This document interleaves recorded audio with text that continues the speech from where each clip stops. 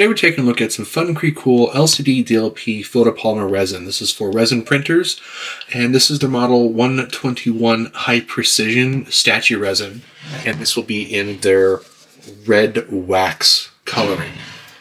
Now I went ahead and printed off a test file, and as you can see, the extrusion detail is amazing, all the way down to the 0.15 at a 3-second exposure time. We, however, are losing some recess detail at the 0.3 reading, as you can see right through here. So you'd have to do a little bit less time if you want heavy recess work, but you will start losing some of that extrusion detail, which is gorgeous at this 5 seconds. Here's our lattice cube, which I didn't break off this time.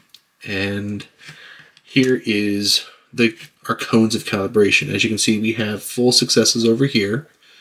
On the back side, we have 2 failures that failed to fail, if that makes any sense. So I can definitely lower the exposure time by about 1 second, maybe 1.5 seconds to get these to decide to fail. Overall, I do like the quality. I would recommend limiting yourself to 3 5-hour prints, because this does tend to settle out pretty quickly and does require some rather aggressive agitation to make sure it does mix up rather well. The color, however, is beautiful.